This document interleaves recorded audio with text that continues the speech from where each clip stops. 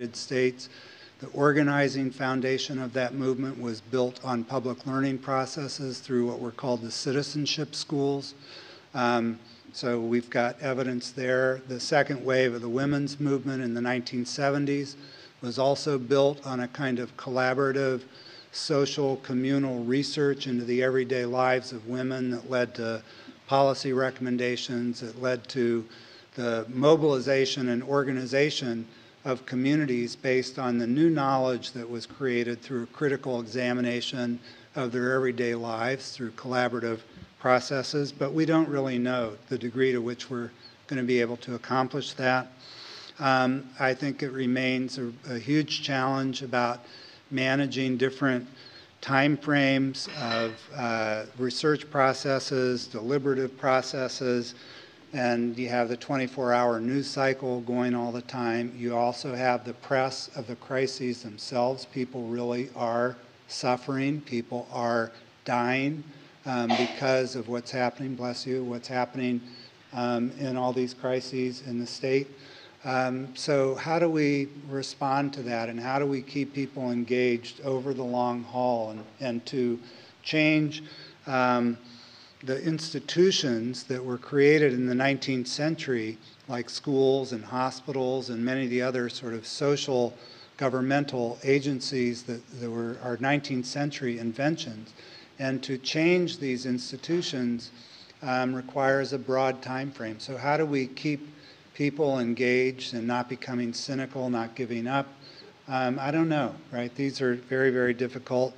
Overcoming the kind of power imbalances that I talked about and building a level of trust between or among the university and communities and policymakers to do this kind of work. I don't know how that's going to work out. Sometimes it may work well, other times not. So I think the challenges in this work are enormous. How we're going to just manage the internal changes within the university in terms of evaluating this work within the promotion and tenuring processes for faculty. I know we're going to have a lot of battles there. I know we're going to have a lot of battles in terms of how we evaluate the competencies of our doctoral students.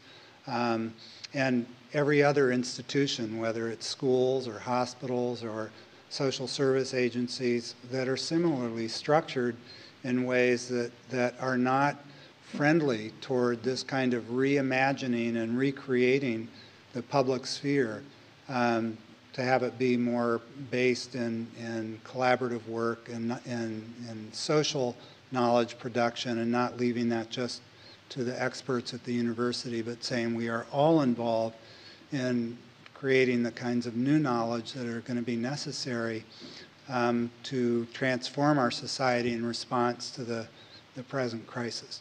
So I don't mean to minimize any of that. The center has been in existence only about 9 months now, and I'm looking for money. If any of you know people with bags of money sitting around that want to throw it in the direction of what I think is a very worthwhile experiment, let me know. I'm happy to talk to them. And no contribution is too small or too large. I'm also trying to just mobilize faculty across the University of California system and convince them that it's worth taking a risk in terms of their own promotion processes. You know, doctoral students are contacting me, you know, what's going to happen if I try to do this? If I pursue this kind of research, is it going to be accepted by my committees? Is it going to be accepted in my department? Who's going to hire me afterwards? Am I just going to be identified like you as an ideologue and not really? I'm a philosopher, and some people say, you're not really a philosopher. You're something else, right? Some people say I'm a community organizer. I've never been a community organizer, and I think I would be a bad one if I were. But, you know, these are the kinds of challenges that we're facing, and we're just at the beginning of this. And I know from the conversations I've heard today in trying to reimagine the doctoral programs here and recreate them, you're facing many of the same challenges. And I would encourage you that as you're thinking about your Ed.D. And these practice-oriented doctorates, don't get trapped within thinking about schools as the totality of the educational domain, and don't get trapped within the idea that you can make changes entirely within schools that are going to produce different life outcomes for the students who are now struggling in your schools here in Great Britain.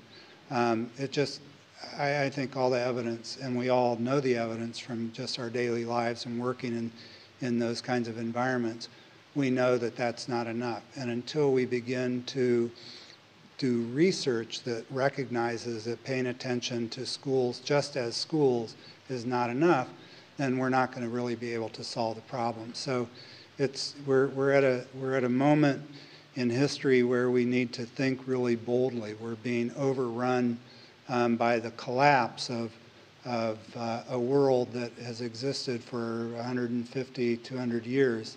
And I fear that we're not doing enough to think creatively beyond the confines of the old institutional structures. So I encourage you to think beyond schooling as you think about how to prepare yourself for leadership in schools, right? If your leadership within schools is only paying attention to what's happening in schools, I fear you're not going to be able to solve your challenges. So thank you very much for your attention.